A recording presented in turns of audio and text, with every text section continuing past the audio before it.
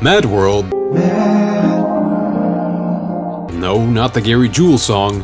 MadWorld is a beat-em-up hack-and-slash video game developed by Platinum Games, published by Sega, produced by Atsushi Inaba, and directed by Shigenori Nishikawa. It was released worldwide for the Wii, and yes, just the Wii, in March of 2009 and in Japan in February of 2010. It was created by Platinum Games, a studio founded by former members of Capcom's Clover Studio, in their attempt to make a game that would be, quote, fun and attractive for the Wii, but that would also have a high level of violence that would make it unique for the system. The developers chose violence as the main theme of the title, but experimented with a variety of cartoon-like art styles to alleviate the violent content with a sense of humor, ultimately deciding upon a black and white aesthetic with splashes of red for blood. Inaba and Nishikawa acknowledged the influence of Frank Miller's Sin City in the work, but also noted they borrowed from both Western and Japanese comic book styles to create a unique style. Comic book style text and sound effects are also used in the game. With Platinum Games having a basis for their next project, little did they know they'd be developing upon one of, in my opinion, the best beat-em-up hack-and-slashes of all time. The combat and killing focused gameplay couldn't fit better in a setting where the goal for the player is just to kill every last living soul around them. This manga-esque, almost exclusively black and white art style was perfect for the game,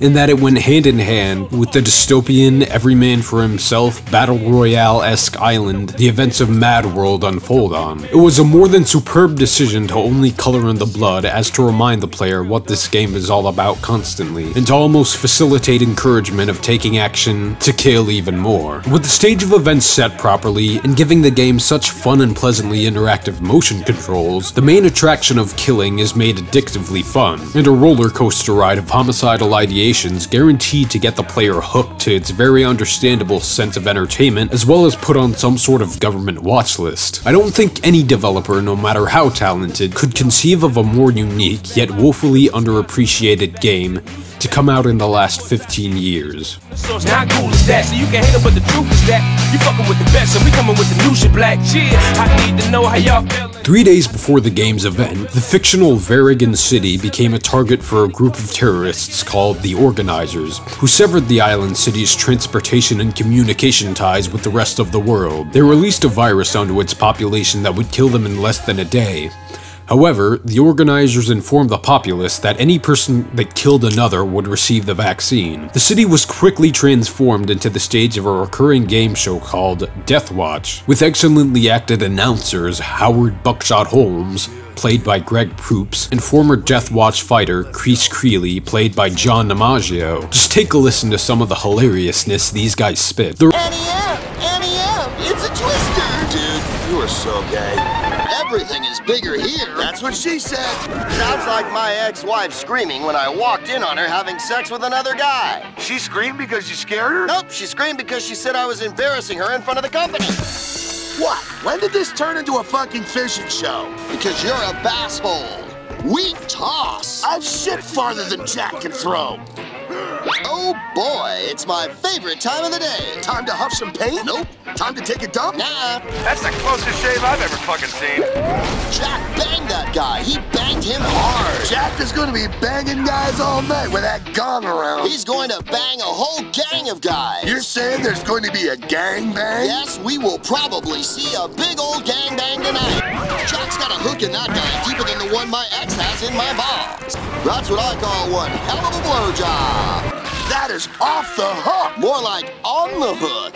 They say discretion is the better part of valor. I say discretion is the better part of being a fucking pussy. The remaining citizens of Varigan City and new hopeful ones become the show's contestants, hoping to become the top-ranked fighter in the game and win a large cash prize. Jack Kamen, played by Stephen Bloom, a man with a chainsaw attached to his prosthetic arm, enters the games and manages to gain sponsorship from Agent 13, played by Jim Ward. A dystopian setting couldn't have been a better place to host this plot, since it creates this chaotic cesspool of panic and discord, with the only way to get out of it being to kill everyone else so you're the only one that stays alive, making gamers indefinitely glad that they're not the ones actually in such a game show. Ahead of its time, since the Hunger Games series and Battle Royale were published before this, but this was right at the start of the whole dystopian media craze that took over every medium of creative work, from earlier to the middle of this past decade. But when plopped into a world of meathead aggression, Platinum has players using motion controls incorporated into the Wiimote, presumably for enhanced interactivity and immersion. From a designer's perspective, I can get why this was their decision,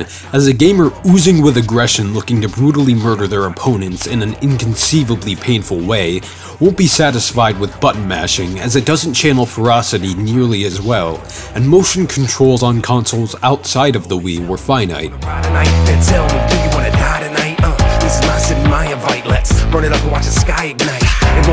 MadWorld is divided into several levels representing different parts of Jefferson Island that have been converted into sets for the game show.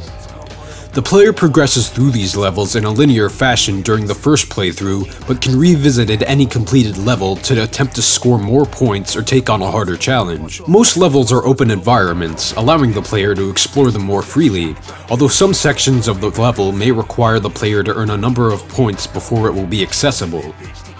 A few levels feature motorcycle-based combat where the main character, Jack, is assaulted by foes as they race down a track or in a small arena. The player is challenged to beat the level's boss within a time limit, but in order to activate the boss fight, the player must accumulate enough points by defeating regular foes on the level, with incorporation of other challenges, bonuses, or mini-bosses that become active after the player accumulates enough points. A common feature of these levels is the Bloodbath Challenge, a time-limited mini-game that rewards the player for completing a specific type of activity with additional points.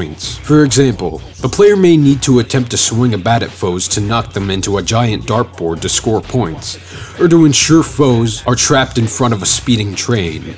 All that Wii Sports baseball training came in handy, didn't it? Outside of these challenges, the player gets awarded points for every defeat of a foe. The number of points for beating foes increases by increasing the foe's power or using more unusual methods of winning. For instance, while the player could throw an enemy on the wall, the player will earn significantly more points if they had previously forced a tire around the enemy. Notice the game encouraging players to end as sadistically as possible. The player controls Jack from a third-person perspective using the Wii Remote and nunchuck attachment for attacks and movement, respectively. MadWorld does not make use of the Wii Remote's infrared sensor, as its developers found it unnecessary to pinpoint movements on the screen in order to attack. While certain special attacks are possible, the player is prompted to press a button or move the controllers in a specific fashion to complete the action. In boss fights, the player must trigger special finishing moves that engage their foe in a series of QuickTime events in order to weaken, dismember attached weapons, or to defeat the boss, called power struggles. These are also possible against certain normal enemies. The game features extreme, over-the-top violence, but designer Shigenori Nishikawa intends it to be seen in a comical light, despite the dark tone of the game, but I always see it as both. For example, in a mini-game called Man Darts, players must hit enemies onto a giant dartboard with a baseball bat to score points.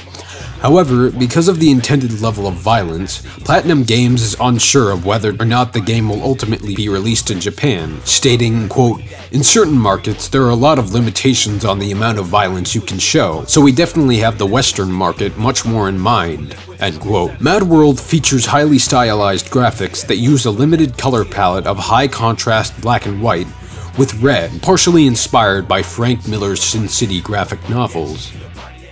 Body that, we gon' body that, we gon' body that, yeah, body that, we gon' body that, yeah, body that. MadWorld masterfully ties a dramatic comic book-esque dystopian setting with over-the-top violence, mostly resulting from the player's merciless actions executed by specific and well-fitted uses of the Wiimote's motion controls. It never fails to bring most any player a thrilling massacre of a game as they tear through human bodies like papier-mâché and spill the Pacific Ocean's worth of blood onto every inch of Varian City. Cutting contestants up limb by limb with glitch levels of strength probably makes most players happy to contort the Wiimote in ways they never thought they would, to use it for applications they couldn't even think of unless they committed first-degree murder more than once.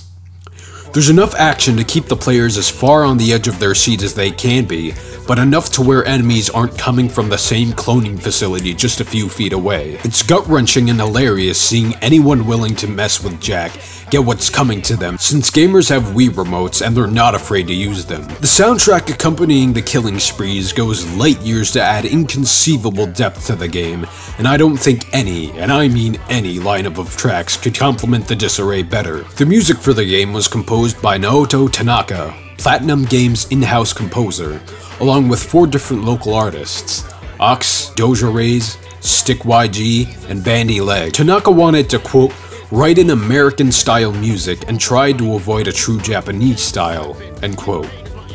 At the request of Inaba, the music styles included hip-hop and rock, taking inspirations from the mashup album Collision Course from Linkin Park and Jay-Z. Tanaka created the backtracks, first using Cubase SX and Acid, then gave these, along with the general theme of the level associated with the music, to the artists for them to add lyrics and other performances. Tanaka received feedback from the American branch of Platinum Games to refine the music and get the Western style down. Music was then assigned for the various stages and boss battles, requiring some revision of the existing works to make the music more appropriate for that stage of the game. A total of 50 minutes of music was created for the game, and a soundtrack of the game's music was released along with the game in the United Kingdom and Australia.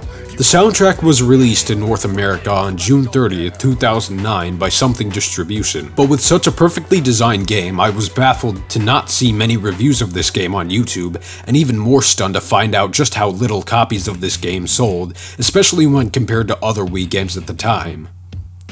The game sold around 66,000 copies in its first month of release in North America, according to NPD Group, and did worse proportionally in Japan, where it only sold around 3,000 copies. These sales numbers have been used by market research firm OTX Research to justify their assertion that hype and marketing don't translate into sales figures. MadWorld, while commanding, quote, the highest level of unique interest based on user input at IGN, ranks 41st in OTX's sales metric for all Wii titles. Sales of the game have reached 123,000 units in North America as of August 2009. MadWorld fared much poorer in Japan, where it debuted at number 33 on Japanese sales charts and only selling around 3,000 units during its release week. The game did receive positive reviews from critics, with the April 2009 issue of Nintendo Power giving it a 9 out of 10 rating, and IGN giving it a 9 out of 10, praising the style, gameplay, and music, but criticizing the camera and short length,